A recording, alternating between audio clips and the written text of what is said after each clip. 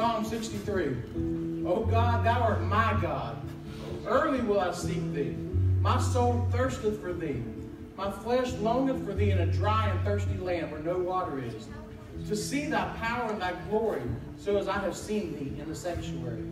Because thy loving kindness is better than life, my lips shall praise thee. Thus will I bless thee while I live. I will lift up my hands in thy name. So why do we come together today? Do we come together to see what everybody's wearing? No. Do we come together just to see some friends we ain't seen in a week? No. We gather together as the body of Christ, as a family, to commune with God, to spend time feasting at His table, to sit with one another and love on one another in the presence of Almighty God. That's right. Amen. And I don't know about you, but when I get in the presence of God, something just begins to stir in me. And I can't help but praise Him and tell Him how much I love Him and lift my hands to Him and just cry out, God, you are good. Yes. I give you glory and honor. Yes. And that's what He desires from His people today. So can I tell you, His presence is here? Oh, yeah. Because the Bible says where 2 or 3 are gathered in His name, He is in the midst. And I want you to know He's here for you today. If you have a need, if you have anything, if you feel far away from God, today is the day that you can run back to Him, because He is standing with open arms waiting on you. God loves you. He sent His Son Jesus to die for you. He wants you to come run to Him. So this morning as we sing, as we worship, feel free. Lift your hands. Wave them before the Lord. Say, God, you are good. You are good. Are you ready to worship Him? Amen. Father God, we've come into your house today with praise on our lips. We worship you and adore you today, Father. That your will be done in this service. We will give you all the glory. In Jesus' holy name we pray. Amen.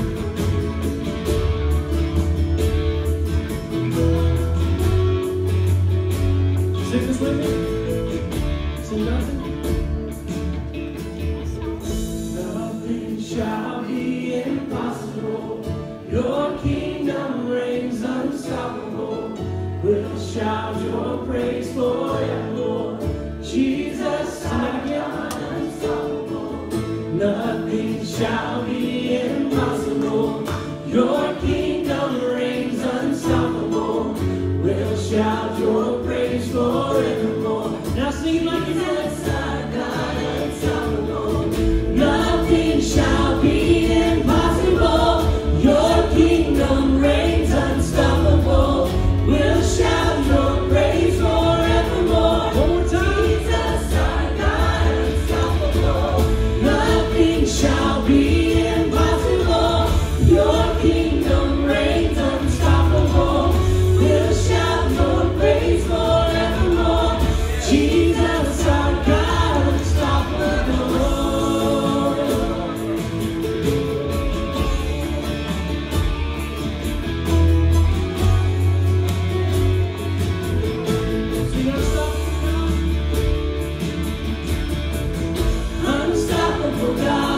your glory go on and on.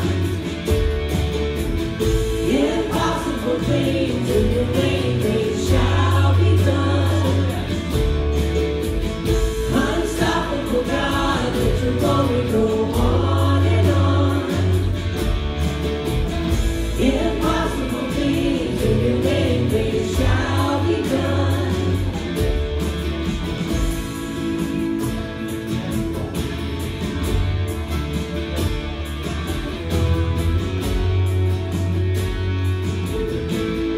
See, nothing shall be impossible. Nothing shall be impossible. Your kingdom reigns unstoppable. We'll shout your praise forevermore. Jesus, our God, unstoppable.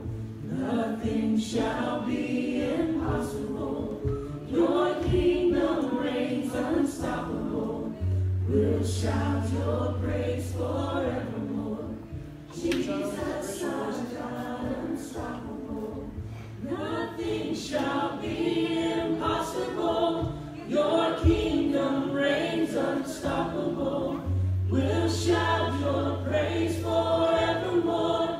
Jesus, our God, unstoppable. Amen.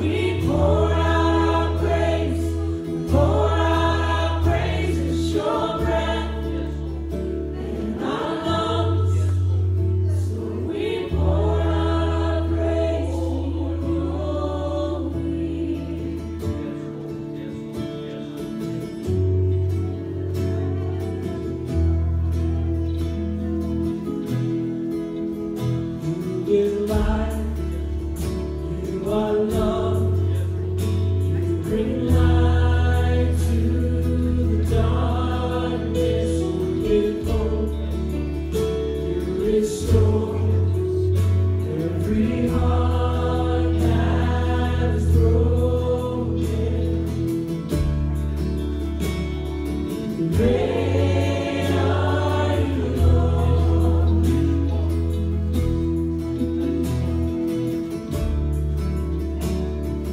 Great are you, Lord.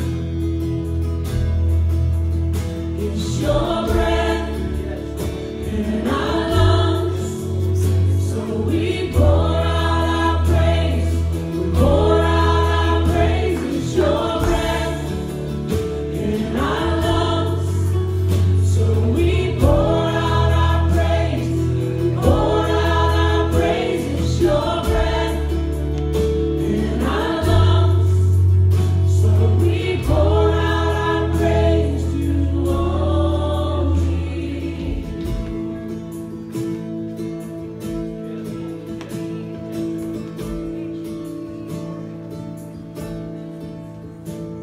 And all the earth will shout your praise.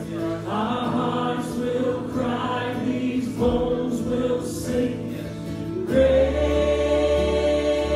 are you, Lord. And all the earth will shout your praise. Our hearts will cry, these bones will sing. Great are you, Lord. And all the earth will shout your praise. Our hearts will cry, these bones will sing. Great are you, Lord. Last time, sing it, you really mean it. And all the earth will shout your praise. Our hearts will cry, these bones will sing. Great are you, Lord. It's your breath in our lungs, so we pour out our praise. Pour out our praise. It's your breath in our lungs, so we pour out our praise. Pour out our praise. It's your breath in our lungs, so we pour out our praise. Pour out our praise. It's your breath in our lungs, so we pour out our praise to you only.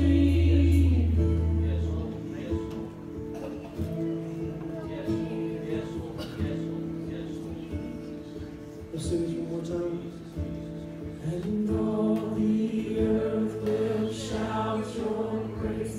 Our hearts will cry, these bones will sing. Great are you, Lord. And all the earth will shout your praise. Our hearts will cry, these bones will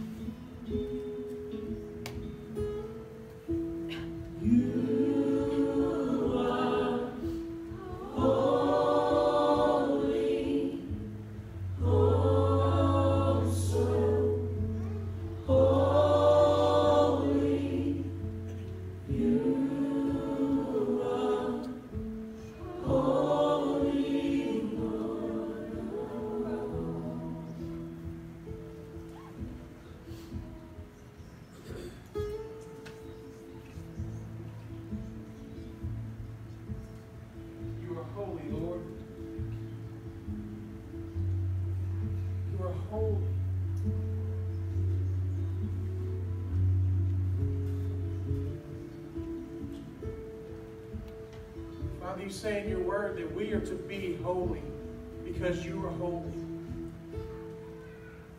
But God, as flesh and blood, we have no way of doing that. And you knew. So you sent your Son, Jesus. And his precious blood was poured out on this earth. And because of that blood, our sins can be washed away. Because of that blood, we now have the ability to stand before a holy God. Because of that blood, we are made holy in your sight, Lord. And today, God, we thank you. We thank you for that precious gift you've given us. God, I pray that you would help us to understand the depth of what you've done, Father. So that we will live up to that, Lord. That we won't sit back and just take it for granted. But God, that we would live a holy life before you. That we would put into action those things that your Holy Spirit tries to lead us into and guide us to, Lord. Because God, when we do that, your favor is on us. When we walk in your will, your presence is so strong. We have access to your power and authority, Lord. God, we thank you for your presence in this place. Such a sweet, sweet presence.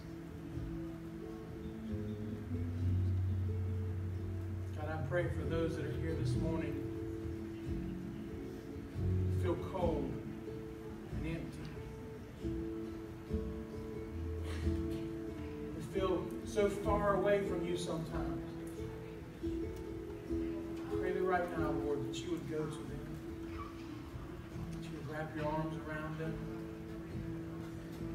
That you would hold them close. Let them feel your love today.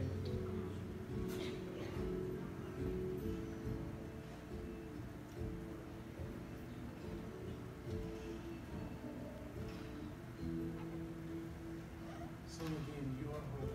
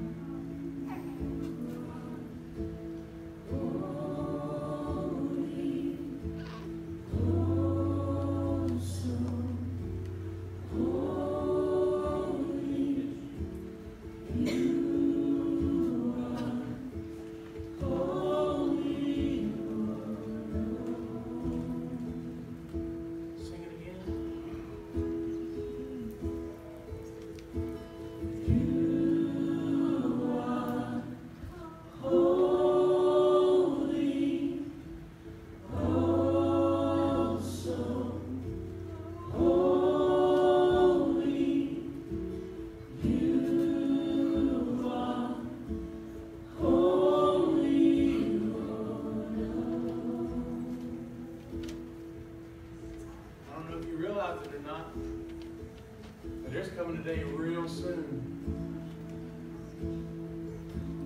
For this is what we're going to do for eternity. We're going to stand before our holy God and we're going to cry holy. And you know what? The angels do it over and over and over, but they're going to quiet down because the redeemed of the Lord are going to shout out, you are holy. That day's coming soon, church. I want to be there. I can't wait to see him face to face. I can't wait to tell him thank you face to face for saving me. For taking a sockesty redneck that has no use on this earth. And God said, I love that one. He picked me up. Oh, I can't wait to thank him face to face. I can't wait that every other word out of my mouth is holy. Holy, holy, holy. Are you looking forward to that day? Are you? It's coming soon, church. Father God, thank you that we have a promise.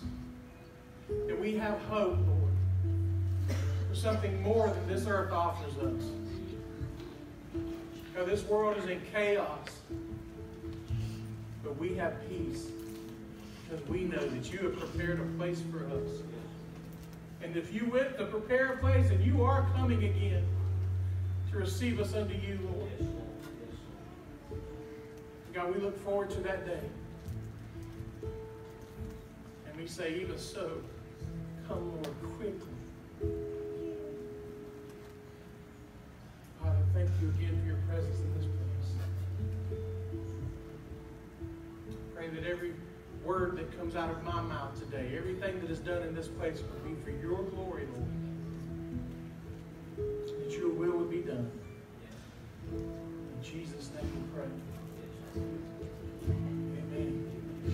Amen. Love on somebody this morning. Shake their hand. Love them fast.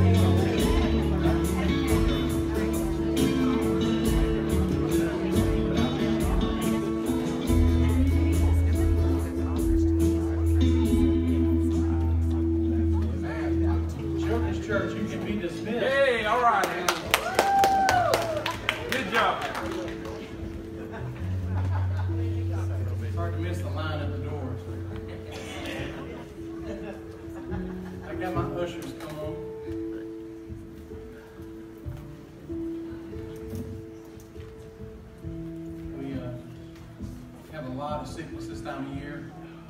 Pastor Renfro was going to do our offering this morning, and he had to call out sick.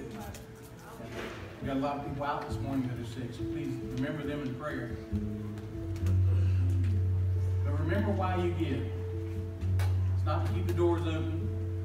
It's not to give me a paycheck.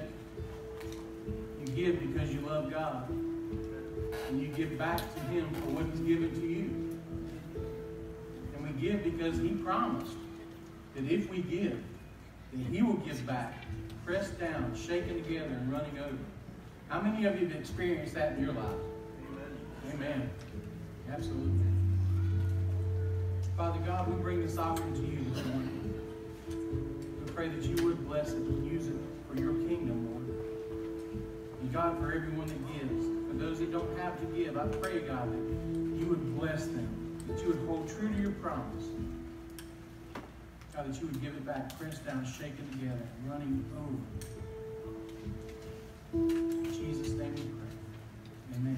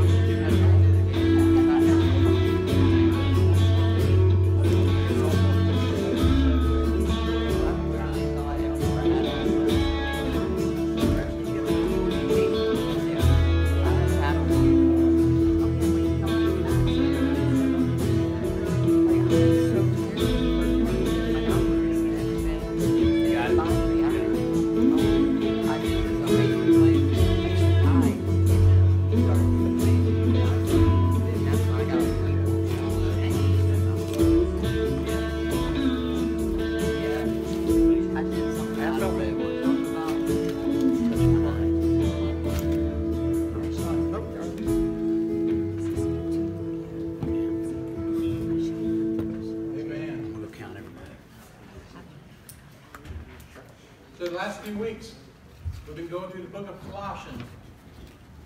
And I don't know, well, I was about to say, I don't know if it's been fun for you, but it's been fun for me. But it hasn't been fun for me, really. Parts of it's fun. Other parts is like, ooh, gets on my toes a little bit. Because for those of you who have been Christians for a while, and I'm speaking for myself, and I'm assuming maybe you are the same. When you've been a Christian for a while, sometimes it gets easy to just kind of slack off, just kind of roll with the flow, and it's all good. We're okay. You know, things are cool. And we forget sometimes that God has a specific plan for how He wants us to live. And if we're not careful, we get influenced by the world and what their plan for how people should live is. And we tend to compromise, try to fit in so that we don't cause issues or offend anybody. We live in a world where everybody gets offended, right? Anymore, if I like steak and you like chicken, you get offended because I'm eating a cow. That's the kind of things that happen in this world. It's ridiculous stuff sometimes. But if you really want to offend somebody, talk about the Scripture. Talk about what God says. Because not only will you offend the world, but you'll offend the church down the street. Because they have their take on what the Bible says. And that church believes that, and this church believes this, and this one believes that. And we have gotten to the point where we have no longer been the body of Christ, but we're just a bunch of body parts laying around. That is not God's plan. It is not His design. When you are just a bunch of body parts laying around, you are dead. You can't function. You can't do what God has called you, the body of Christ, to do. So number one, and I didn't even intend to say this, but number one, as the church, we must come together. And there's only one way to do it. Come back to what the Word of God says. Not man's interpretation of the Word, but what the actual Word of God says. Because the Bible is very explicit and specific. It has absolutes. The world will tell you that there is no absolute. It's everything is gray. Whatever you like is good. Whatever I like is good. And that's not the case when it comes to God. The Bible is very specific. So that is the part I've had fun with in Colossians, because it's been very specific. I like practicality. I like to know. Tell me what you want in detail, and I will give you exactly what you want in detail. It makes it easy. I don't have to figure anything out. And Colossians has been that for us. It's been very specific. But before I jump into, I'm going to hit a couple highlights from last week, but before I start there, I want to read the scripture that I read to you before I started last week. It comes from Proverbs chapter 3. My son, forget not my law, but let thine heart keep my commandments. For length of days and long life and peace shall they add to thee. Let not mercy and truth forsake thee. Bind them about thy neck. Write them upon the table of thine heart.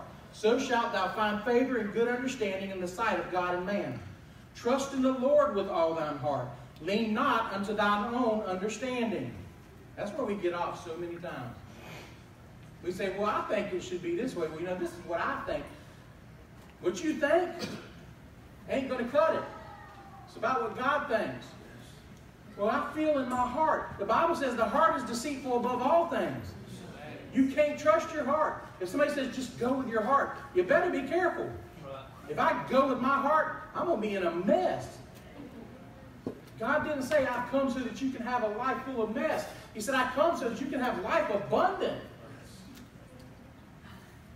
In all thy ways acknowledge Him, and He shall direct thy path. Not just the ways you're going about on Sunday morning, but the ones you go about Monday at work, the ones you go about Friday night, Saturday night. All thy ways, you need to acknowledge Him. Am I getting too hard, right? Come on, bro. Hey, you get to amen me, buddy. We're going to shout. My brother knows how to have church up here.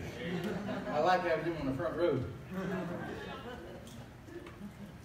Be not wise in thine own eyes. Fear the Lord and depart from evil. It shall be health to thy navel and marrow to thy bones. Honor the Lord with thy substance and with the first fruits of all thine increase. So shall thy barns be filled with plenty, and thy presses shall burst out with new wine. My son, Despise not the chastening of the Lord, neither be weary of his correction. For whom the Lord loveth, he correcteth, even as a father the son in whom he delighteth. God will chastise you. He will break you down to help get you back on the right path. Yes, he's a loving God. That's why he will beat your tail if you get out of line. Amen. There's too many people, oh, he's a loving God. He would never allow you to go through that. He would never allow these things. Let me tell you, because he loves you, he will allow you to go through tough times. Just like you love your children, but you spank their behind when they want to keep touching the stove. Like, no, no. And then that time you let them touch it so they learn, oh, dang, I don't like that no more. You're a loving parent. God is a loving parent. So he will be specific with you and say, this you can do, this you don't do. And that's what I love about the Word of God. I don't have to argue with somebody whether or not it's right or wrong. The world will argue up one side and down the other. And it's easy to get dragged into those arguments if you're not careful. Especially on social media. Very easy. But you're arguing with people who have been blinded. You can't make them understand. Okay? You're wasting your breath. You live the life in front of them. You live the way you're supposed to. When God gives you an opportunity, when they come to you and ask, then you can share the truth. But if you're just trying to find somebody out there that says something you don't like and try to prove them wrong, sorry, you're wasting your breath. It doesn't work that way. So, I may not even get through this if I keep getting off track. Goodness. So last week, Colossians 3, we did the first half of the chapter. And it starts out like this. If ye then be risen with Christ, seek those things which are above, where Christ sitteth on the right hand of God. Set your affection on things above, not on things on the earth. For you are dead, and your life is hid in Christ in God. It is easy to seek the things of this world. It is easy to seek joy in stuff and material possessions. It's easy to seek happiness and good times in all the things the world says are fun and enjoyable. The dirty jokes, the bars, the clubs. Oh yeah, I'm going there. That's what the world says you can find your joy and your happiness and your peace in. The fact is, all that stuff leads to chaos. It leads to pain. It doesn't lead to happiness and joy and peace. The only place you're going to find that is when you seek those things which are above. When you seek the heart of God, what His will and His desire is, then you will know peace. Okay? So God says, seek the things that I want. Then He says, mortify. When we talk about what that word means, it means to make it like a corpse, dried up. Mortify these things. Fornication, which is unlawful sex, sex before marriage, those things. Mortify, kill those things. Uncleanness, lewd action, speech, or thought. Inordinate affection, chasing things that make you feel good. Covetousness, being greedy, wanting what others have. The Bible says that the people who chase after those things are children of disobedience. They're obstinate children. They're stubborn. Don't chase those things. He was very clear. Do not chase those things. They will not lead to peace and joy. He said also put off these things. Anger, wrath, malice, blasphemy, filthy communication out of your mouth, lying, being deceptive. Don't do those things. If you call yourself a Christian and any of this is part of your life, I challenged you last week to sit down and look through your life and say, do any of these things fit where I'm at now? Am I doing any of this? If you are, repent. God will forgive you. He will help you get back on track. That's right. But you can't be the child of God that He designed you to be and have a life full of this stuff. Amen. We are not perfect. We all make mistakes. There are times where I lose my cool. Okay? We all do. But then there comes a time where I'm like, God, forgive me. Because the Holy Spirit's like, son, you knew better. You need to get this right. And that's when I respond and say, God, I am sorry. Please forgive me. Get me back in your favor. I don't want to walk over here doing my own thing. I found in my own life that when I do that, I step on things and it hurts and it leaves scars and it's painful, and I don't want that in my life. But when I walk according to God's will, even when I don't understand the why or where, that pain doesn't follow me. It doesn't leave me with scars. It doesn't hurt. So I lay aside all these things so that I can walk in His will and His favor. This week we're going to the next set of verses in chapter 3.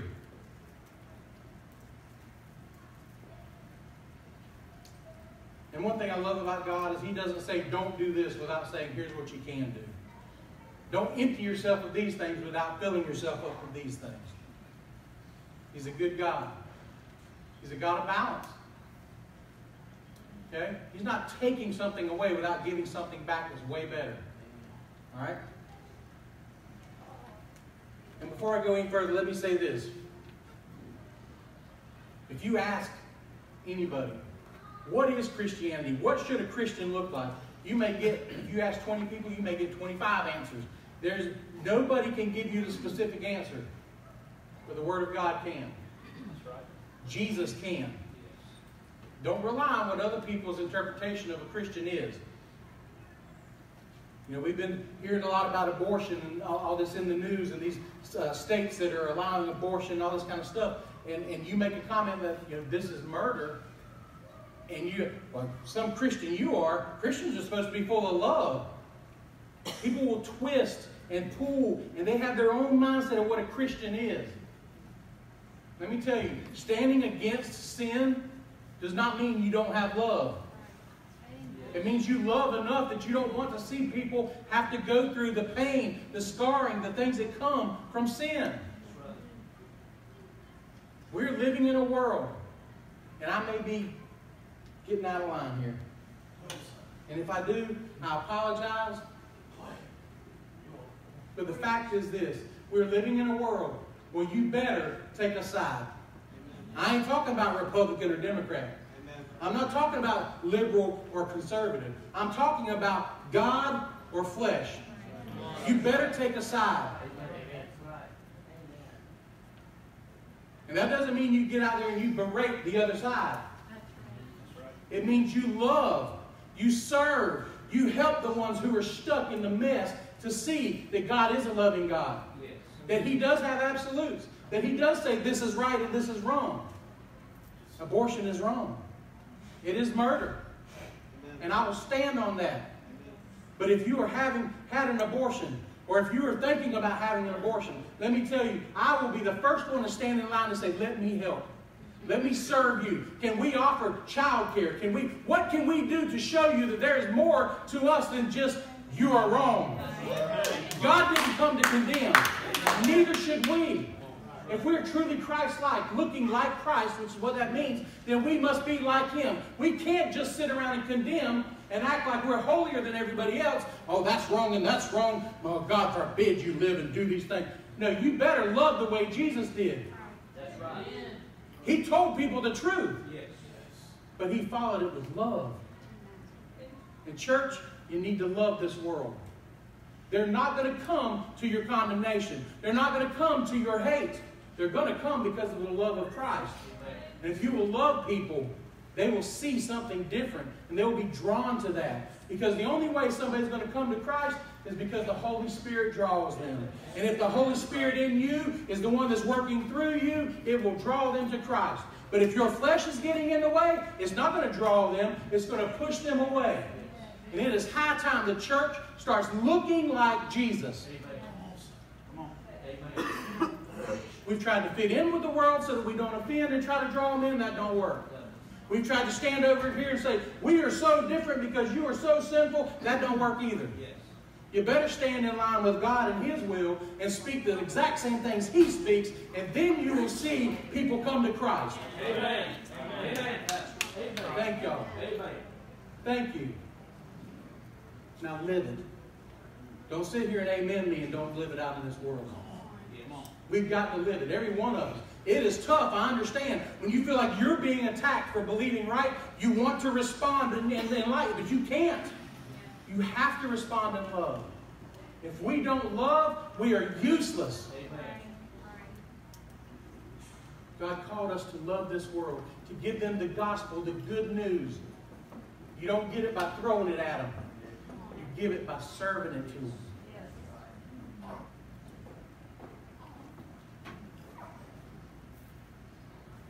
Colossians 3:10.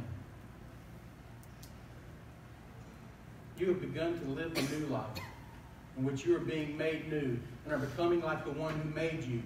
This new life brings you the true knowledge of God. What I did is I took each verse, and I'm reading it from two different interpretations here because I want you to grasp what's really being said. The KJV says, and have put on the new man, which is renewed in knowledge after the image of him that created him. You want to know what God knows? You want to think like he thinks?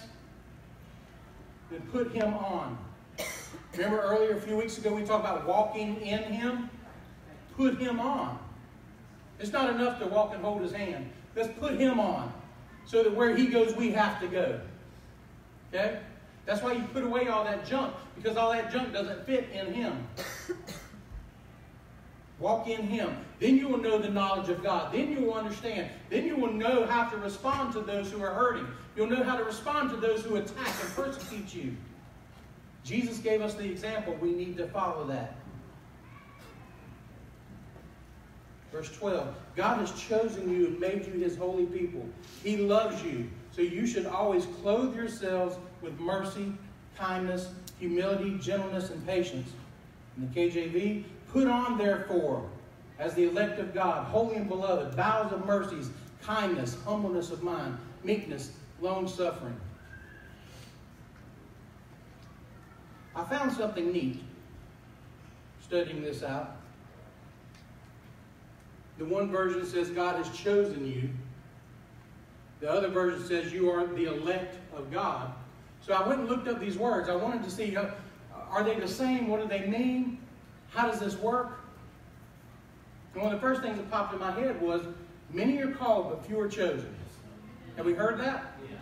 Well, let me give you a little explanation of that. That story, there was a king who was holding a wedding, and all the fancy people couldn't show up. So he told the servants, go out, compel anybody that wants to come to the wedding. Call them. He used the word, call them into the wedding. That word call, when you break it back down into the Greek, simply means invite. Give them an open invitation. Rich, poor, it doesn't matter. Give them the invitation to come to the wedding. So they do. And people of all shapes, sizes, financial levels, they all show up. But there was one that the king came up to. He wasn't wearing his wedding clothes. He had been invited to the wedding. He was actually attending the wedding. But he wasn't dressed properly. So the king told the servants, go, take him, throw him out. Cast him out. Now Jesus was telling this parable. What was he trying to say? They invited him. Maybe he didn't, maybe he couldn't, he just showed up. Well, who knows? But why would he throw him out when he was called and invited?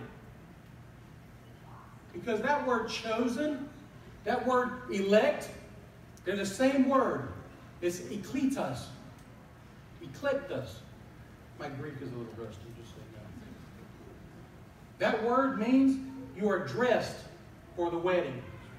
Chosen and elect means you are dressed for the wedding.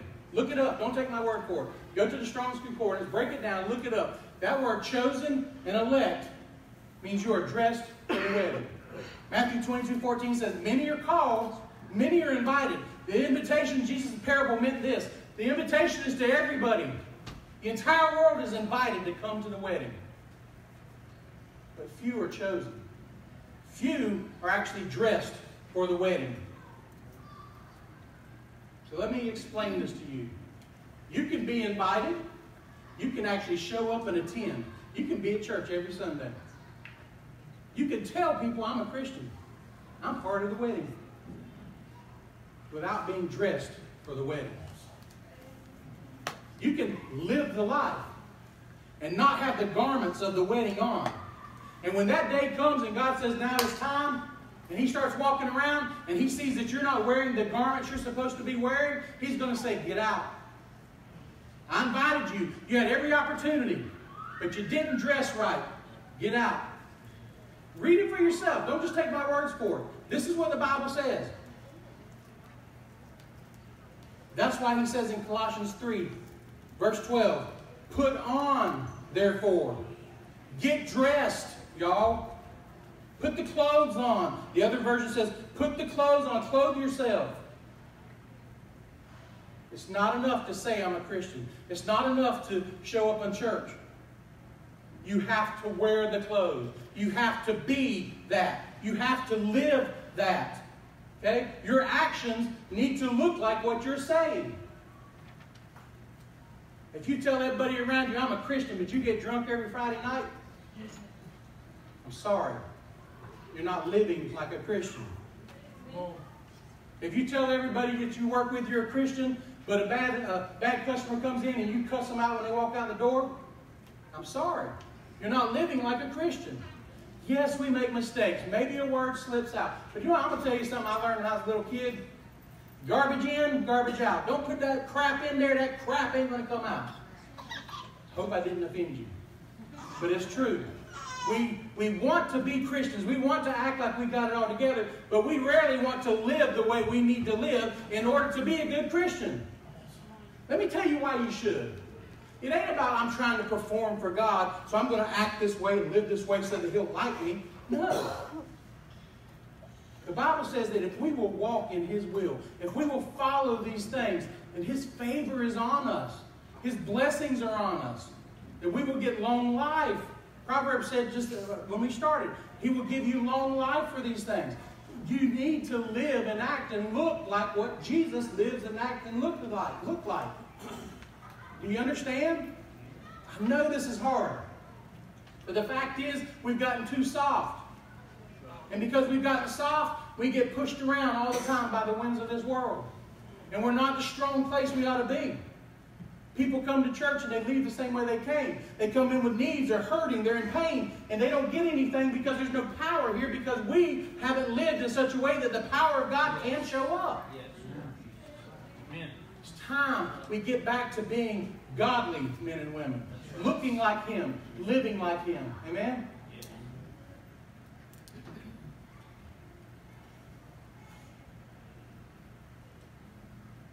So what should your garment look like? What do you put on? Bowels of mercy, kindness, humbleness of mind, meekness, long-suffering, forbearing one another. If somebody were to sit down and describe you, your character, your personality, would those be the words they use? Ask yourself these questions.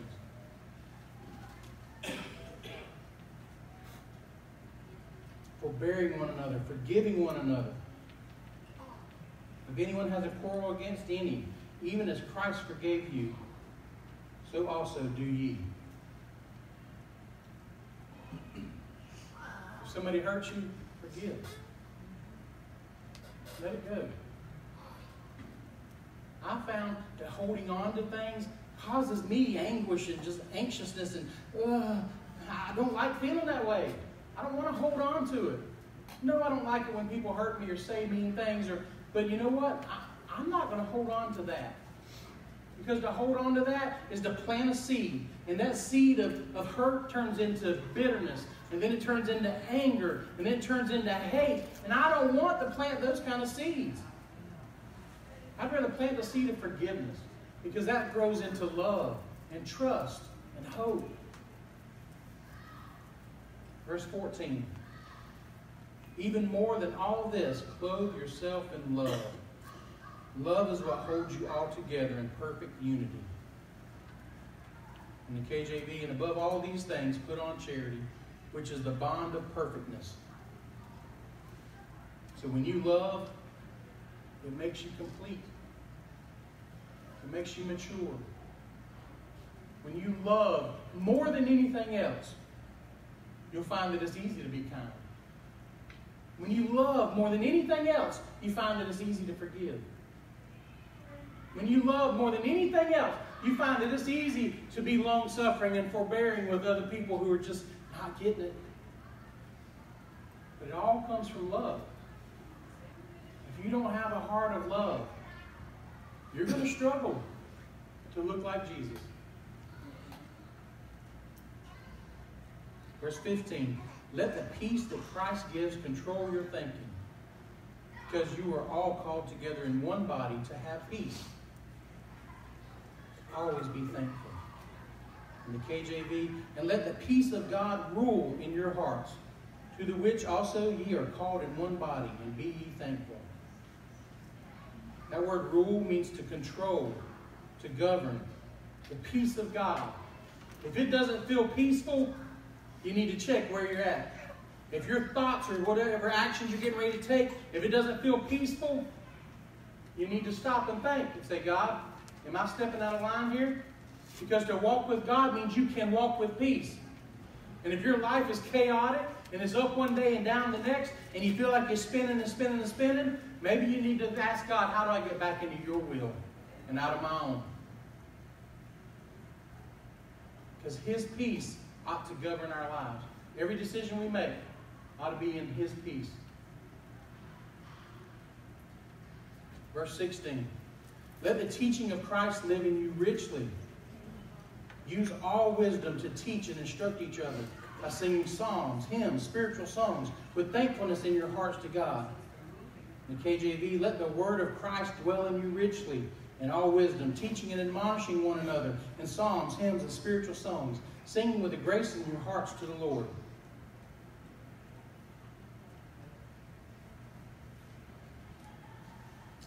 This is a good part I found. To let the word of Christ dwell in us richly simply means that His philosophy, His way of doing things, His thoughts are what should dwell in us. That word richly means in abundance. And if His thoughts and His ways are in us, doesn't the Bible say, let the mind of Christ be in you? Or let this mind be in you that was also in Christ Jesus? If His way of doing things is in us abundantly, that doesn't leave much room for my flesh and my ways. And when I live that way, I want to run around singing all day long. Because it ain't up to me to make decisions anymore. I'm just following His lead. It's easy to follow somebody who's got it all together. That's why I feel so sorry for you guys following me. But good news, Jesus has it all together. And here's some more good news about this verse specifically. When it says teaching and admonishing one another, it doesn't say pastor, teach and admonish all of these people. They're speaking to you. It doesn't mean only one man can teach and admonish you. Every single one of you sitting under the sound of my voice, God has gifted you to teach and admonish. And if you are living in God's will, if you have the mind of Christ and your thoughts are His thoughts, or His thoughts are your thoughts, then you can help, you can teach, you can admonish all those around you. That's what you're called to do. Now, no, not everybody's called to stand behind the pulpit. But we are all called to take the gospel of Jesus Christ. We are all called to teach and admonish every minute of every day. But understand, there's great responsibility with that. If your teaching and admonishing gets tainted or flavored by your flesh, you're going to lead people astray. And people are going to get hurt. And while you're standing back saying, I'm a Christian, you can follow me, and everything you're telling them is leading them straight to hell, then what they're going to do, they're going to say, that Christian told me this, so Jesus must not really be what they say He is. They're going to run from God again. You can't allow the good thing of God, the mind of Christ, to be tainted with your flesh. That's why it's so important that we put away all the junk and pick up the good. Do we understand? That's right. Amen. When I was young, we had an evangelist, or I don't remember, an evangelist maybe come to a church we were at in a revival. And during the prayer time, he was walking by praying for different people, and he laid hands on me and walked away. When he did, I don't see visions. But I saw something that night, and it sounds silly. But you know what's cool about God is He will show you things in ways you can understand. He will speak your language. Now sometimes people say, God showed me this, and they speak with all these big words. Maybe that's the way they see it. But here's how I see it. God showed me a line of people as far as I could see. It almost looked like the Great Wall in China. It was up and over hills, and I was like blown away. And then I saw this big, you remember Mr. Kool-Aid? A big red picture, and he busted through the walls and that kind of stuff. Well, I saw this big Kool-Aid picture. It had my face on it instead of Mr. Kool-Aid. So God will speak to you the way you can understand. I love me some Kool-Aid. I take cherry flavor all day long. But I saw the hand of God holding that picture, pouring Himself through my mouth.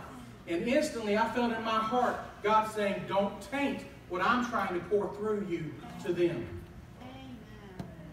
And I've carried that for a long time. That fear, God, I don't want to taint what you're pouring through. Because if I taint what God's trying to pour through, it will not have the same effectiveness that God wanted it to have.